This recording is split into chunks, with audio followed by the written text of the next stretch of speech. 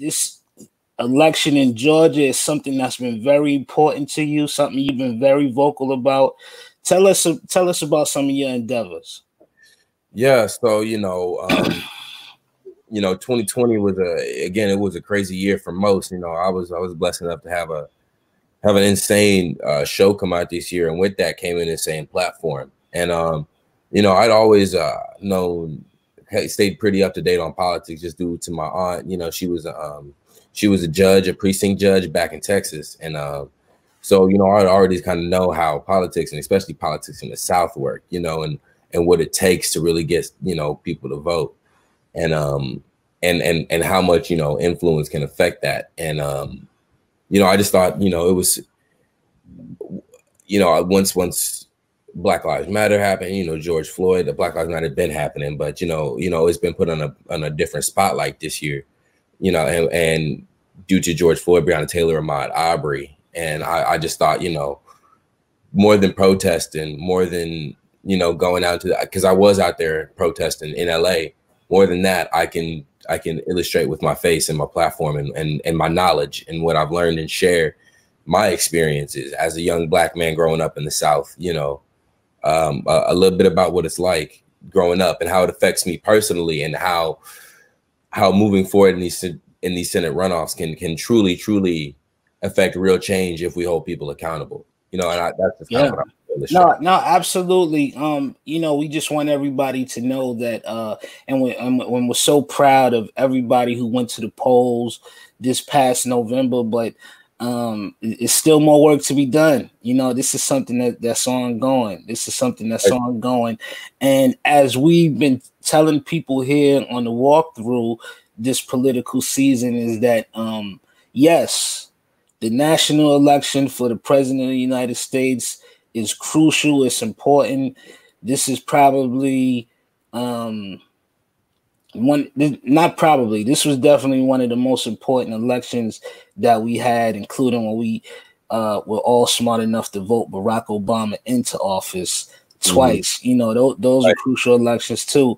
But it's more than that. It's more than just the president. It's these judges. I think they don't educate a lot of us, especially in inner city schools and some low income schools, which I kind of came up in sometimes. Is they don't educate you on exactly how you can affect your own change. They just tell you kind of what the branches of government are and kind of what they do. So you're led to believe the executive branch has more power than it does, and I think that can get you close to fascism. And if you let one branch of government believe it has more power than the other, you start making different elections more important than other elections. Then you start thinking one man can think he has the power. Whereas if you make these like Senate runoffs and these congressional elections more important to the basic voter, if they start to realize like, hey, this is important. We know it sucks to try to come and vote and disagree every year, but this is what's important. It's more important than the presidential election, which just is one branch of government.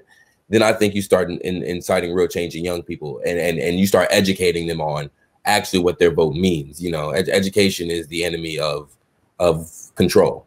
If I were to say that. Absolutely. I mean, we seeing it in real time with these stimulus checks, voting. How they're fighting right now. Do we get $600? Do we get $2,000? I didn't even get no money from the first stimulus check personally. Right. Not to be giving out all of the information, but I didn't even get it. But I do want, even if I can't get something, my family got some stuff, my friends got some stuff, my neighbors, people need it. This is dire circumstances. This pandemic. It's important to people. That people have what they need. It's like we can't be so selfish as to live on our own needs and forget the needs of others. And some people might be able to make it through another stimulus check. That $2,000, they need that $2,000 to eat. They need it to be $2,000. So it's like you got to make sure that we're looking out for the interest of the whole. No, 1,000,000%, man. You have a series. It's called The Talk. And I was watching some clips, man, and when I tell you guys, this is like one of the most honest pieces of content that you're gonna see. Now there was one clip. Was that your parents when you was talking? Those were your parents. There's this clip, man, and you're gonna have to tell everybody where they could see it. But there's this clip where you're talking to your parents and you're telling how one of the teachers in school, they said they had a nickname for you. It was Buckley, and which is infuriating. Like your mom, she was ready to get busy. Yeah. You know, you don't mess with a black mom's kid. You know, don't mess with nobody kid, period. But you know, I have a black mother and they ready to go to war. Yeah. You know, about their kids. And then your pops, man, it was a very, very emotional clip where you told him that you wanted to go out to the protests. It was important, and he's been a part of protests, and he's been felt the wrath of police brutality, and that's something that he wants to shield you from and wanted to shield you from. And it was such an emotional moment because you could tell that he was reliving the strife that he had. And as black men, this is something that we don't want our kids, our nephews, our little brothers to go through because we've been through it. So, man. I mean, it's just, you know, I remember talking to him after I came back, and I was like, it seems like, you know, once every generation, you know, our people have to go through this. It's like, and each time it gets something small changes, you know, each time you get small changes, and it kind of reflected my journey and his journey, and like my journey to even get to where I'm at right now in acting. It's like, nothing was allowed to be easy. Right. You know, every like little step I took, every like ground I made up, I've had to give up 10-fold, 1,000-fold to gain it. And so he'd always taught me, like, you know, there is no reward without risk, and you have to risk something to get a reward, to get your goal. Something has to be, you know, given up in order for you to gain. That's just the nature of equivalent exchange. So, you know, when he was like, when he didn't want me to go, you know, he was like, I was being selfish. You know, he was like, I was putting my need to have you around, to make sure you were, you know, to see you not have to go through that over the needs of our people, you know. And it's like, and it's tough for every parent to put yourself out. Heck, it's tough for me right now. I've been told, you know, I talk about politics too much. I post politics too much on my page, on my Instagram. It's going to make my followers go down. And I was like, you know, and there are points where I'm like, maybe that's right, you know. And it's like, until you know, until change happens, until I who knows who I'm affecting right now, you know, until something happens, like I'm here for a reason to do this, until it's over, I feel like we've completed that goal. And so you gotta be you, man. You gotta be you. Success doing these movies and doing these TV series is a beautiful thing, you know, especially for a young black brother such as yourself. We're still fighting to get more of us into that realm. But you know, when you get into it and success, it's a beautiful thing. But sometimes you got to say at what cost, you know, like if I can't be myself, if I can't speak up for my people, if I can't speak up for my family, then what's the sense of having this success? What's the sense of having this platform? And, you know, what you're doing is akin to what we saw athletes, Muhammad Ali, Jim Brown, you know, we're seeing it today, LeBron James and all of the NBA and all of these other great athletes that's been stepping up. We have so many questions for Twitch. I know that you're in the middle of production and you stopped by to talk about this, but we have a couple of questions from Twitch. We're live right now. Thank you for everybody.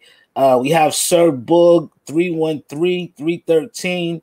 He says, from your perspective, how can we use technology to even the odds. Now that it's our turn. Yeah, I mean, information controls, and it's we're in an age where everything's moving so fast, and it's like you have to be on top, and you have to know exactly what your message is. You have to know what you're about to say before you say it. You have to be able to connect community, and that's the most important thing. Is how can you connect your message to the people that you need to connect it to, and how can those people connect with each other?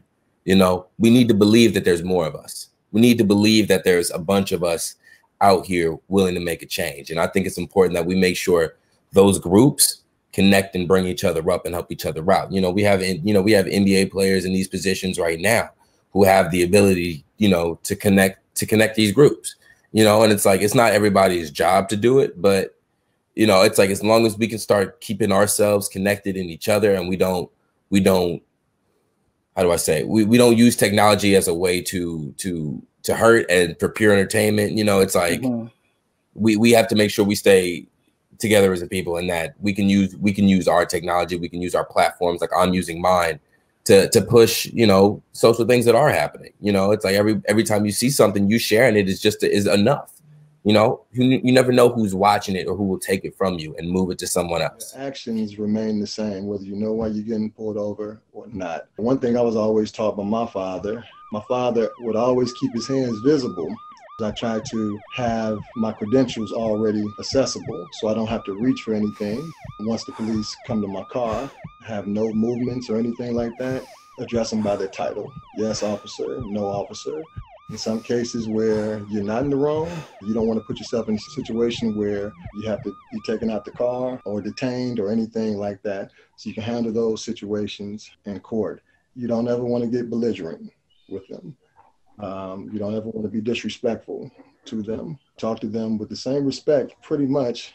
And it's sad that you have to do that, the same respect that you would have to talk to a judge. We have to stop reacting, and we have to become aggressive.